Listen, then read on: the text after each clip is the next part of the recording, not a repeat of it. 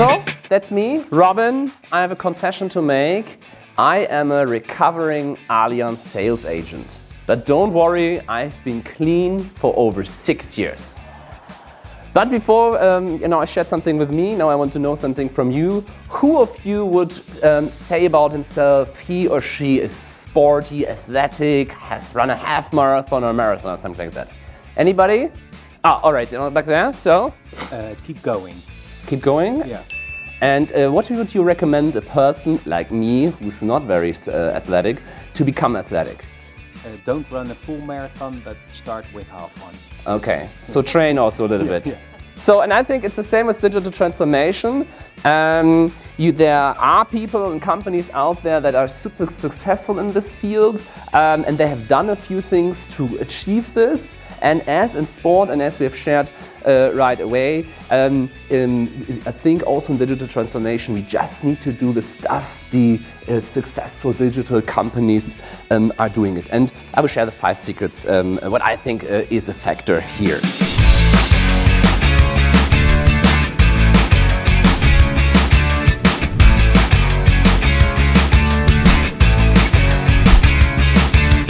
And what is Digitalscouting? Actually, we are a content platform with 60,000 fans, millions views each month. And it started as a small blog. It exploded also due to people in this room. Why did people follow us? We scouted a small Israeli-American startup and said this will be big, and it became Lemonade.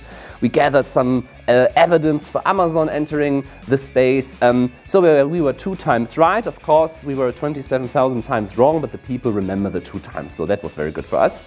And what is our mission? Our mission is to support the good in the industry, because despite my rants on stage, I think we have a lot of good in our industry. People who want to move forward, bring the industry forward, and do innovative things, push innovation. I think innovation is just a synonym for survival, and that's what our mission is as a content platform. Yeah, maybe 2 more words. I really started as an Allianz sales agent, so it's not just a joke to answer to start a talk, but I also went to the internal departments and did transformation projects in large and smaller insurers. So I know the craziness in the field out there of selling insurances and the challenges internally. I think you guys all know too. And I went to a startup when a startup wasn't cool yet.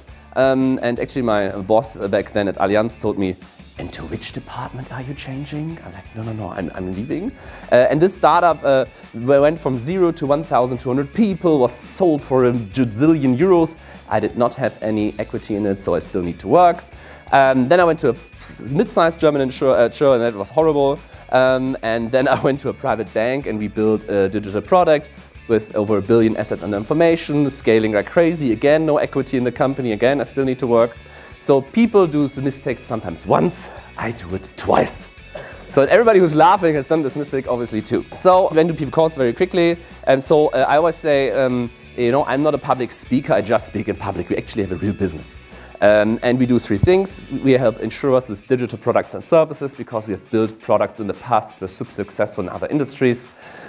We get called when they want trend research because we have a network of influencers and thought leaders around the world who give us use cases you don't get out of a McKinsey database.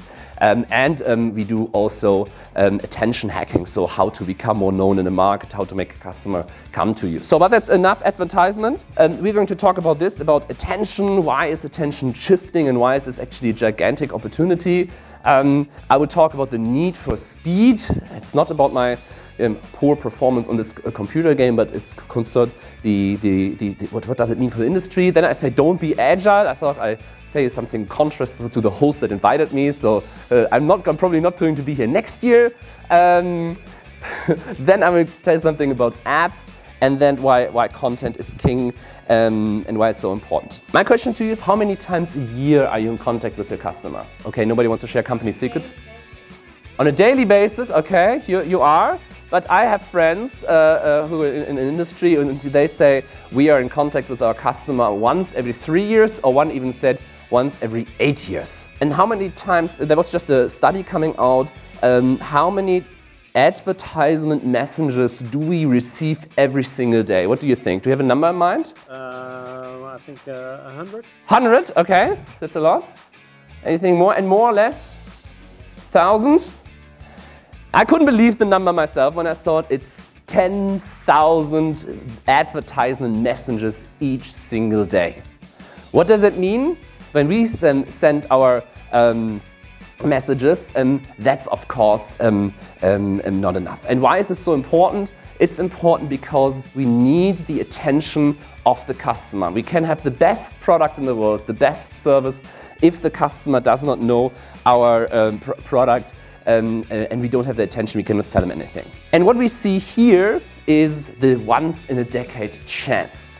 On the left side, the green is the attention of the customer, and the red is the big marketing budgets. And what we see on this side is that attention is shifting, but the big marketing budget's not. And this is something great. In the year 2000, when Google AdWords came out with their advertisement product, the click price per keyword life insurance was 1 cent a click. This is now gigantic, a lot more. And I think, and everybody who does performance marketing on Google AdWords knows this, it's market price now. You pay a lot for your click there. But the good news is there are social media outlets and channels out there that are underpriced because the big marketing budgets are not there.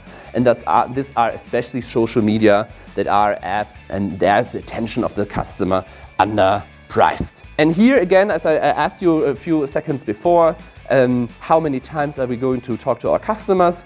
When I was an Allianz sales angel, we got a list every month and we needed to call these people to make meetings to go and sell them insurance products. We were told to sell them, and everybody who laughs knows what I mean. So we called the customer once a year, maybe twice a year when he reappeared on some list, and we send them, of course, long letters, and most of the times very complicated content and, asking for more money. Right now we have an explosion of touch points, an explosion of this new social media and new applications and new mobile internet, what we are seeing around the world. And this is actually good news, because we as an industry who, 10 years, 15 years ago, we only had a chance to give them a call or write them a letter, we can now become parts of the daily life of our customers. And we need to do this. Why? Because the others are doing it right now. The others are sending 10,000 messages each day to us, and we need to become part of that too. I think there are currently, and this is the biggest reason why we need to do the speed, why there is a need for speed, there are 4 attackers in insurance. The first, of course, the insurtechs. What do we see right now? We see the mega rounds. We see the hundreds of millions poured in one company. It's Ladder, it's Lemonade, WeFox, Hippo, and those companies. And we see also new companies popping up. So we see second waves and third waves of insurtech, like Lovebox or Bold Penguin in the US. And the big threat I personally think insurtech faces is not so much that there's suddenly 10, 20, 30% of our business gone. I think the biggest threat, for example, of Lemonade entering the insurance market is not they getting a lot of market share, but that especially Asian and Chinese large insurance companies see how easy it is to enter the European market. And when they're coming, their pockets are way deeper than ours. The second attacker are these tech companies, Google, Facebook, Alibaba. Why are they so dangerous? They're dangerous out of 2 reasons. First, they're dangerous because they know how to disrupt. So when Jeff Bezos sits down and says, I'm going for this industry, then they have a master plan, they go into it, and they're going into it ruthless. Amazon did not let alive any single serious online book dealer. And I'm sure when they go into other industries, they won't do it neither. And they're very good at disrupting themselves. When engineers came to Jeff Bezos and showed him the Kindle, and the business guy said, we cannot do this, this will destroy our book revenue. Jeff said, well, better we destroy our book revenue than others do it. So, I know the insurance industry is known for a lot of things, but we are not very known at disrupting others or even ourselves. And another threat the tech giants have is they pour a lot of money into research and development. Amazon spends $22 billion in research and development, and Google 15% of its revenue, which is $16 billion US dollar in research and development. This would be just to say, to have an example, Allianz making 130 billion, they would need to spend almost 20 billion US dollar in research and development and technology. And I think this is numbers that really should make us understand how dangerous these tech giants are. Then a big attacker are also incumbents. What I see in the last 2 years are especially mid-sized and smaller players who, out of some reason, suddenly really do a lot of innovation, think about new business models, have a lot of projects under the radar going on, and suddenly a lot of positive examples pop up, and they are growing over market average. So I think that incumbents are also in one of the 4 attackers of the insurance industry. And last but not least, the reinsurer. I always say the reinsurers are a little bit like the Darth Vaders of the insurance industry. Of course, they have problem of lowering margins due to certain market conditions, but if you are officially or even behind the scenes working on ecosystems, on technology that in tendency could also replace parts of the direct insurer. So that are the 4 attackers, and I think that's the reason why we need to be so super speedy, and because others are entering our space. Yeah, and now comes the slide, why we should not be agile, or what do I mean with this? So, I experienced in my career 2 causes of death of projects. One was the death by planning, the death by committee, and the other one was the death by agile. Who of you guys has experienced a death of a project, a death by planning? And sign, okay, a few. Who has experienced the death by agile? So, what do I mean with that?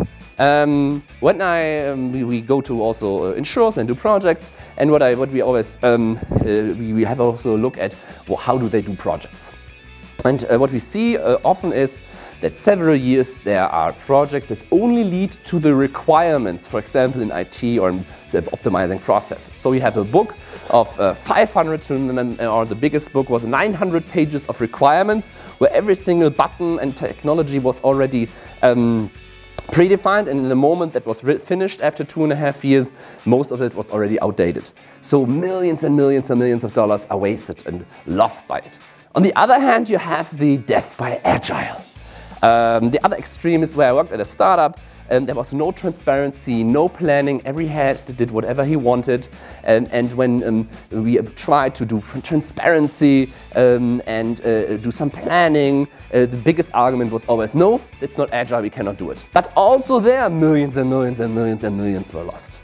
So I think my principle, what I think what's super important is, I think it doesn't matter if you label yourself as traditional, if you label yourself as agile.